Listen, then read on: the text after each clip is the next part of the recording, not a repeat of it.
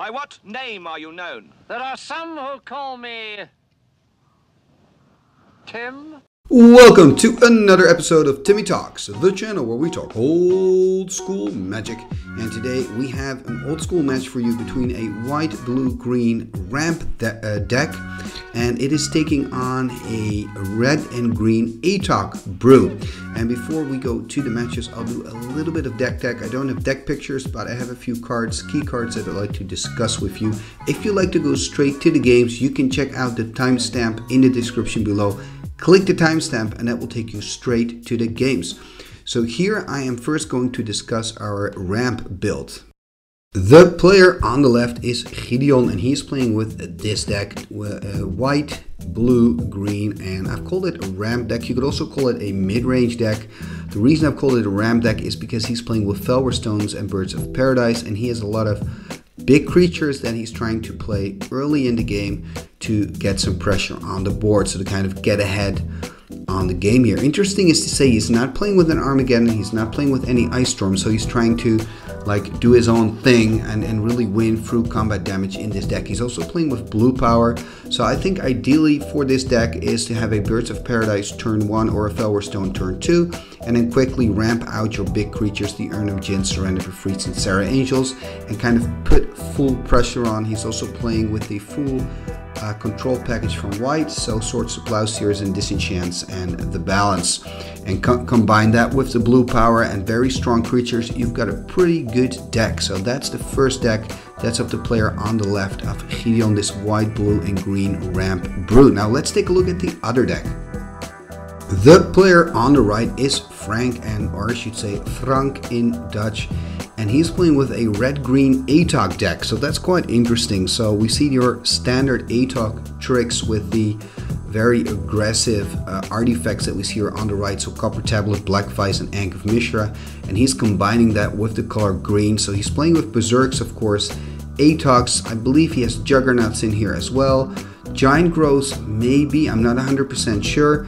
Let's see, he's also playing with Sylvan Library, of course, to keep his hand filled up, because that's one of the difficulties with aggressive decks. They tend to kind of slow down when they run out of steam and you haven't won the game yet, then it can get really problematic. Of course, he's also playing with lightning bolts and chain lightning, so with that direct damage in this brew. So I think it's really going to be a handful for the opponent for the ramp deck we just saw, because this Atog deck can just go so incredibly quickly. On the other hand, the ramp deck is able to get out really big creatures. That also means blockers really early, maybe empty the hand early, so the Vice won't be as effective. We'll just have to see, but it's definitely going to be interesting to see an Atog brew combined with the color green instead of the color blue, or a mono Atog deck. So looking forward to this matchup. Let's go to game number 1. Game number 1, and we have the ramp player. His name is Gideon. He's sitting on the left, so he's playing with the white, blue, and green deck. And the player with the orange sleeves playing on the Timmy playmat is Frank, and he's playing with the Atog deck. And like I said before, the ramp deck, ooh, look at that, a lot of lands taking a mulligan here. Like I said before, the ramp deck is not really a ramp deck. I just call it that way because he's playing with Birds and Felwar Stone. It's more of a mid-range brew with a lot of beefy creatures in there. And there we see a good start from Frank with that Soul Ring. So that means he can accelerate. I believe he plays with Juggernaut, so maybe it means a turn 2 Juggernaut here, if he's lucky, and if the ramp player is unlucky. Passing turn here, untapping. What is he going to do? Playing a Mishra's Factory, and there it is. There's the Juggernaut. So that means a lot of pain next turn, unless Gideon can find a Disenchant or some other type of removal. Of course, he is playing with that white control package, so he is playing with 4 swords, I believe, and 4 Disenchants. I'm not 100% certain, though. Sometimes they kind of play with 3 swords or 3 dis, and then they put them in their sideboard, so I'm not quite sure what the exact number of swords and disenchants are, but there is no swords or disenchant. Instead, there's a Felwar Stone, so a little bit of ramping, but that means a lot of damage now. Tapping for 3 mana, using 2 to play the Atog, 1 to animate the factory, attacking it for 7, and Gideon is in trouble already here. He's on 13, he'll need to do something. And this at least is something. It's an Erhnam Djinn. Probably going to block that on the Juggernaut, trading that off. That's not a great trade to make, but it does mean he doesn't take 5 more damage. And I wonder now if Frank's going to play out an artifact, perhaps an attack with the Atog as well. It looks like he doesn't, just attacking here with the Juggernaut. And exactly, that's what happens. They're trading it away, blocking both dice. No tricks here from Frank, but also no land drop. So this is kind of problematic here, missing the land drop, and there's a strip mine taking away the factory, and of course that Black Lotus. Ooh, look at this. So with one single turn, Gideon has changed the situation, and he's now kind of taking the lead, having more land, having that icy, having that factory to possibly deal some damage. Is he going to tap down the Soul Ring now? I don't think he's doing it, because that's of course a choice that you have to make. And there's an Ankh of Mishra, so that artifact that when you play a land, it deals 2 damage to the person that casted the land. Can you say that? Casted the land? Anyway, you know what I mean. And we see Gideon just attacking with the factory, not playing out a land. Frank now on 16. He is playing out a land, so he's actually damaging himself here with his own Ankh of Mishra. And there's the tap of the Atog. So Gideon just wants to keep the way clear for his factory. And there we saw a fireball to the dome. So that means Gideon is now on 10. Another attack here, putting Frank on 14. So it's a pretty close game. I do feel that Gideon has the upper hand here with the Felwar Stone and the 2 birds and that icy. But when you're playing against Atog, you're playing against a lot of burn, and that means that when you're on 10 already, it's kind of getting risky. There's a forest. Frank again taking damage from his own Ankh of Mishra, going to 10 here. And what is he going to do? First, he wants to declare attack. That means a tap here from the Atog, and there's a Hurricane. Interesting card to play. In this case, also a pretty good choice because it kills the birds, but it also deals 4 damage to Frank himself. That means he's on 6. Gideon is on 6. But all that Frank now needs is a little bit of direct damage to end Gideon. And direct damage is, of course, in the Atog brew. But now the Ram player can deal 2 more damage. And that factory is putting in so much work there on the left side of the table. And how is this going to end up? So we see Frank on 4. Gideon on 6. What's going to happen? Wants to attack again. Of course it gets stepped down. That Icy is doing a lot of work. Look at that. A disintegrate. Is it enough? No, it's not. He's still on 2 life. And I think, Gideon needs to finish it by now. But it looks like he cannot. 2 against 2 here. Frank needs to take the win. Tapping 3. Untapping it again. Wants to attack. There we see the tap.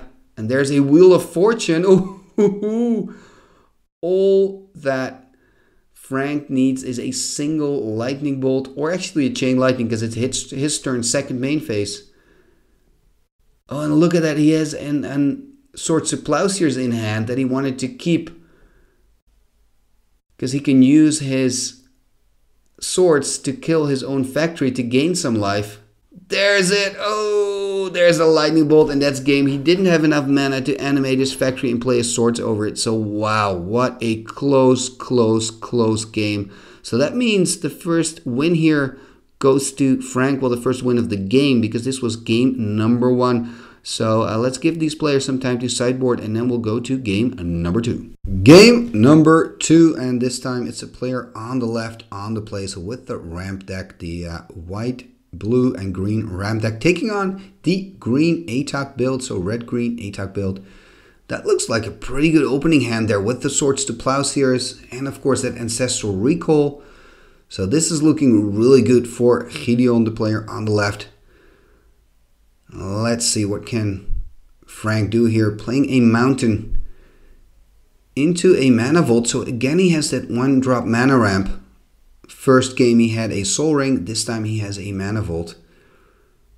Let's see, and there's a Mishra's Factory. Nice Birds of Paradise here. with that Mark Pool signature. And there's a forest tapping here for a soul ring. A lot of ramping going on, paying everything. Oh, interesting. I like this. I must say I kind of like the Hurricane. Interesting, they're not taking any damage from the Hurricane, by the way. So it looks like they're... Oh, he's playing... Okay, my mistake. He's playing a Hurricane for 1, killing the birds. And also playing a Suchi. I personally, maybe I would have just gone all out with my Hurricane, you know, because damage is so important. It does mean after that quick Swords to Plowshares, it does mean that Frank is getting some life, losing some life again, it seems, with that Mishra's Factory attack and the damage from the Manifold. So he's back on 20. Here we see a nice, this is a nice proxy of a Chaos Orb. And will we see a flip? I mean, that's going to be interesting. He's not using it straight away. Usually what I personally do when I play against white, against a deck with white, as soon as I see my player tapping out, like this situation, I'm going to use it. And that's a hit. So that means the Erhnam Djinn is gone. And he's untapping his own Manifold. Of course, I'm doing this because I don't want to run into a disenchant. And playing a mountain. And he's tapping for 4 here. Another Suchi. So a lot of pressure on the board by Frank. Another swords. Of course, we saw those swords in the opening hand of Gideon. And then I already kind of had the idea, okay, that's really great. And there's an attack here. So Frank's going on 20. Attacking with that double factory, and you can kind of see how much work the Mishra's factories have done for Gideon in both games. They've dealt so much damage to Frank here, and it looks like Frank's kind of low on cards. Only 2 cards in hand, and of course Gideon played that Ancestral Recall early in the game, probably taking back the Recall now. Ooh, being able to cast Recall twice has a huge effect on the actual matchup. There we see the Lotus again, using the Lotus, bringing in a Surrender Pefreet. Finally, we see a lightning bolt on a factory. That means only 2 damage at least. And of course, he's taken quite a lot of life because of the Swords to Plowshares. So that means that Frank is now in 16, choosing not to untap the Manifold. Tapping 4, 5. Disintegrate here. Disintegrate for 4. And there is a Library of Alexandria. Not sure how many cards Gideon has in hand. It looks like he only has 2 in hand, so it's not going to be very effective in this moment here. Attacking with the factory again. Untapping the Manifold here by Frank. The game's going pretty quickly. Playing a Sylvan Library. Maybe that can help him because he is in trouble now. He's going to take 5 more damage. And he is tapped out, so this is always nice when your opponent is tapped out. You don't have to worry about a shatter, in this case a crumble, or a lightning bolt. You can just attack with the factory. Not sure why he's thinking about this. Maybe that last card in his hand is a Berserk or something. Okay, it's his second Surrender Pefreet. And I think this is going to be really difficult for Frank. And I think the difference in this game is made by the double Ancestral Recall. Just having so much fuel in hand. And of course having those Swords to Plowshares. But when you're able to play out a double Ancestral Recall in a game, it's going to be really difficult for your opponent to kind of, you know, fight it. Because you simply have less cards, so you have less answers. Attacking here, second at Manifold to the Atog with that block on the factory. That means the factory is gone, but look at this, he's only on 3 life. It's almost impossible for him to survive this. He needs a balance, but he's not playing with white. And that's it. That's game. So that means it's 1-1 here. And we have a decisive game number 3. Game number 3. Always exciting to see a third game. And I mean, this can go either way. I do feel the Atog player has a slight advantage being on the play here and playing a very aggressive brew. And it would be nice to see a Berserk over an Atog. But don't forget that the white, blue, and green deck is playing with a lot of big, beefy creatures, is playing with that whole white control package. He's taking a mulligan here, by the way. We see a hand with 2 Birds of Paradise. a Surrender Efreet there, I think, on the left. Oh, there it is. And he's actually putting that one away. Interesting choice. Maybe he wants to keep his mana ramp because he also has a Jayemdae Tome. So he wants to be able to have enough mana to use the tome. And of course he has that, oh look at this, changing his mind, playing out a Birds of Paradise. He has the Demonic Tutor that he can use to tutor for an Ancestral Recall, for example, to get some card draw going. And there we see a second land drop, and there's an Atog hitting the board. And playing a Demonic Tutor now. And will he look up? Yeah, he's going to look up the Ancestral, showing it straight away, playing it out. And I do believe I saw Gideon drawing a, yeah, there it is, a Swords to Plowshares as well. So that's an interesting target. The Atog is an interesting target, of course, for the swords. And let's see, playing out a second mountain. But lands are not really an issue here. And I think for Frank, what would be ideal now is just to play, to basically use all his mana to put some more creatures on the board, some more pressure, attack with the Atog and sack the Volt to the Atog. But it looks like he's just going to attack for 1 here. And that's what he does, attacking for 1. That means Gideon is going to 19 here. He's also playing, oh look at that, playing a Bolt over the birds. And playing that Chaos Orb there, that proxy. It's now on the board. And there's another Birds of Paradise. Will we also see a Soul Ring now?